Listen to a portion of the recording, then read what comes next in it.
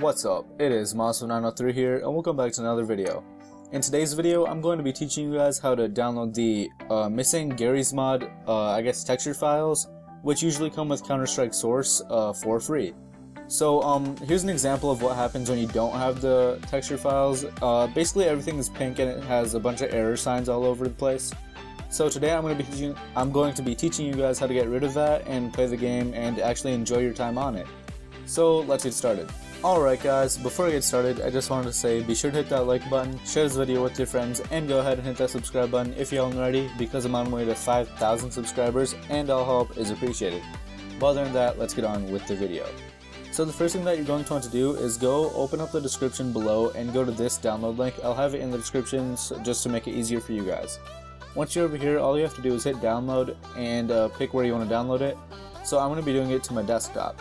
I already have it downloaded, so I'm not going to go through the time, but it's 700-ish megabytes. Yeah, it's 722 megabytes. So I mean, the download can go quick or slow depending on your internet speed. Once you've done that, there's not really much else you have to do. From there, just double click it and let it unarchive.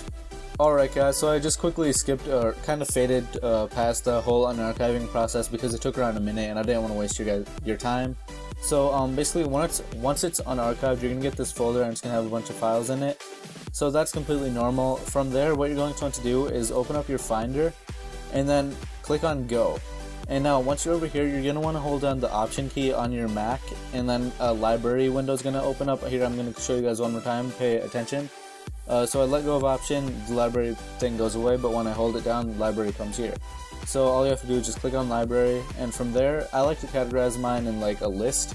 It just makes it easier for me. But from there, click application support, and then scroll down until you find Steam. Once you have Steam, what you're going to want to do is go to Steam apps, and then from there go to common, Garry's Mod, and then hit Garry's Mod one more time, and from there hit add-ons. Now this is where all your add-ons would be. I don't have any, but now what you're going to want to do is add your Counter-Strike Source content into here, and once the file is basically done transferring, all you have to do is reopen up Garry's Mod. So I'm going to quickly open it up, load up a server, and just show you guys that I'm not missing any texture files anymore. Alright guys, so as you can see, I'm not missing any textures. This is a different map, but the same thing goes. For some reason I was under the ground, but yeah. So the same thing goes here. I'm not missing any textures, but if I didn't install that extra CSS pack that you guys downloaded, then I'd be missing textures for sure.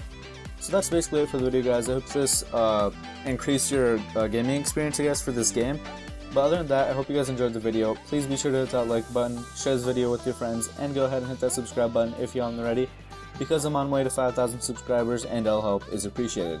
But other than that, I will see you guys in my next video. Peace.